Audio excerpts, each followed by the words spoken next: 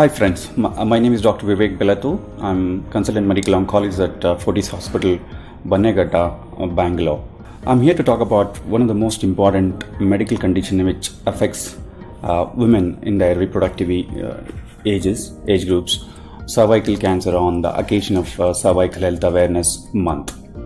It's a very important medical condition because it affects nearly 500,000 people around the world, and nearly 50% of them die because of this disease. It's very important in the Indian context because nearly 1/4 of this disease burden is contributed by us.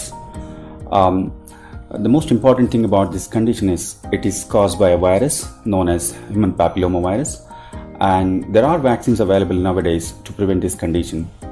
And there are programs, what is known as screening programs, to detect this cancer very early and treat this condition as well. In India, unfortunately, we do not have either vaccination or screening programs in our health policy. So awareness among the public becomes very, very important.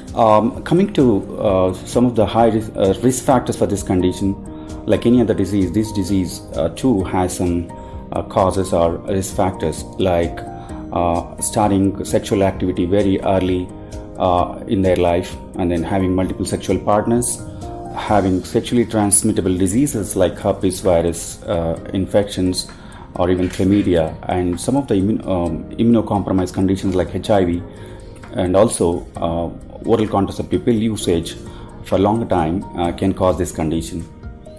The symptoms of this condition are they can be completely asymptomatic in the initial stages of the disease, and most commonly the symptom is vaginal bleeding, which is either excessive in nature or irregular, or it can be postcoital, what is known as bleeding after a sexual act. And sometimes patients can present with simple excessive vaginal discharge as well. When one is suspected with this condition, the evaluation involves a good clinical examination by a gynecologist or an oncologist, and then a biopsy of the suspected lesion, and an abdominal and pelvic scan, which can be either a CT scan or an MRI scan. And the treatment is generally uncomplicated, which is mostly going to be a combination of chemotherapy along with radiation, and the outcomes are generally good. The most important thing about this condition is, like, we can prevent this condition very well using a vaccination program, which is very simple schedule, like either 2 or 3 doses for girls who are aged 8 years of age or more until age of 26 years. And we can prevent this condition in more than 97% of these individuals. And the next important thing is the screening program with what is known as a pap smear test, which is a very simple test done in an outpatient clinic by a gynecologist or even an oncologist, and with which we can detect the cancer in its early stage, and when treated, these conditions can be cured.